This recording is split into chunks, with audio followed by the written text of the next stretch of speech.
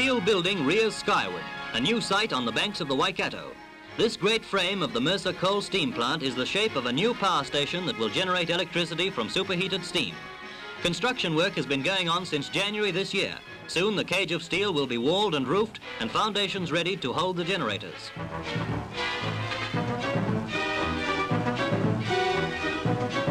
By next August, 2 of the boilers powering the generators will be in operation. The Mercer scheme is something new in our power plans. Water heated in the twisting mesh of the boiler pipelines will be used as steam power, and most of the coal will travel to the station by cableway.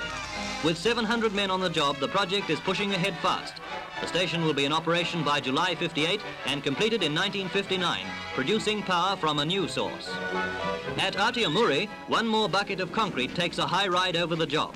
Joining the string of dams along the Waikato, Atiamuri Hydro Station is another project in which all the North Island has a stake. The work is almost at the halfway mark.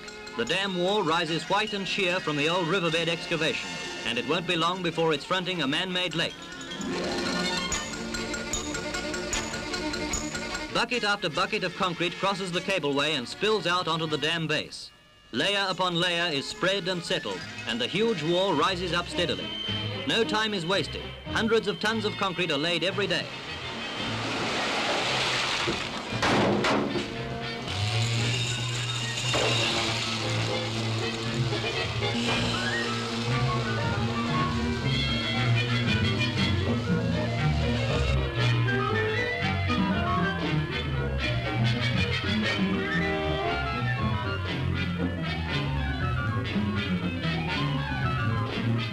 "600 men are working 3 shifts a day at Atiamuri, hammering, drilling, chipping and digging.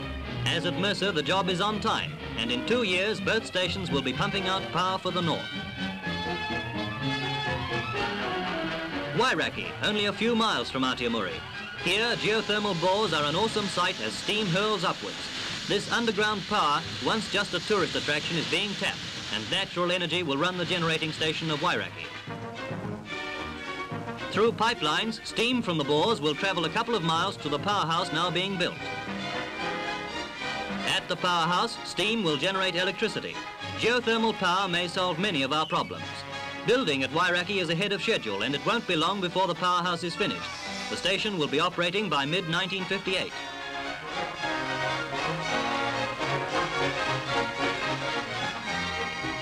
From the Waikato River, water will be pumped to the powerhouse for cooling purposes. Stage 1 of the big Wairaki plan is steaming ahead well. Bores thunder across the valley. These roaring mouths in the earth are another sign of New Zealand's search for more electric power.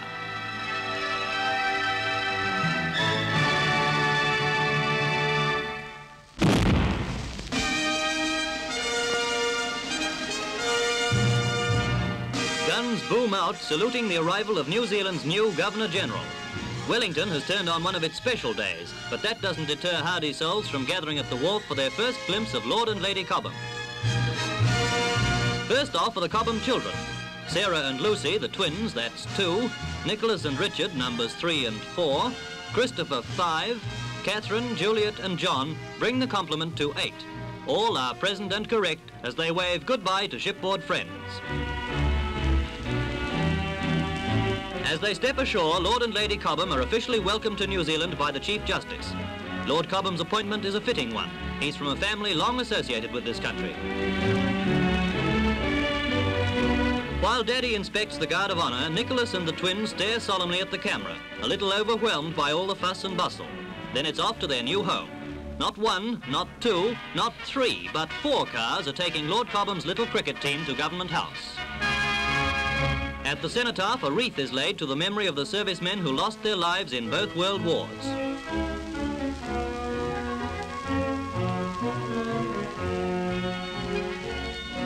And so we have a new vice-regal family in New Zealand. We hope they'll be happy here and that before they leave us, the weather clears up.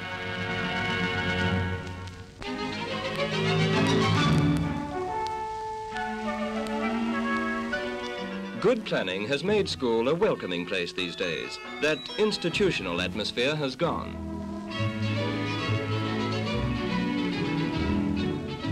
In the large, attractive classrooms, children are taught more informally in groups, which makes lessons more interesting for them.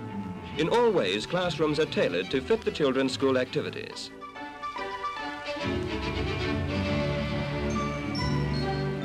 Fiberglass roof lighting gives a better light to work by, and the new seats are designed both for comfort and to improve posture. Yet with all these improvements, the new types of school plan being used are reducing costs. It all boils down to good design. Today's school layout has taken on a different character.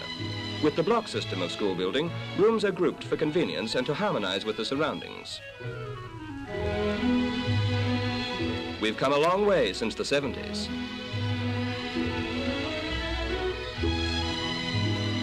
The new primary schools vary in design from one district to another, but all have the amenities and space necessary for health and good schooling.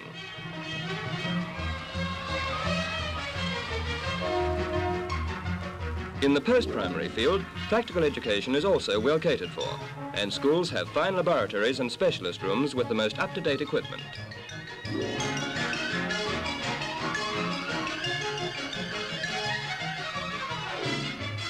Nowadays, cookery bays are just like the kitchen at home.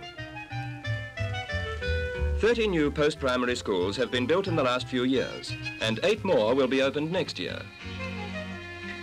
New Zealand's cities and towns are bursting at the seams. In Wellington, new housing areas are sprawling out in all directions, and school building has had to be stepped up. In some cases, it has been necessary to occupy classrooms as they're finished. This school will be fully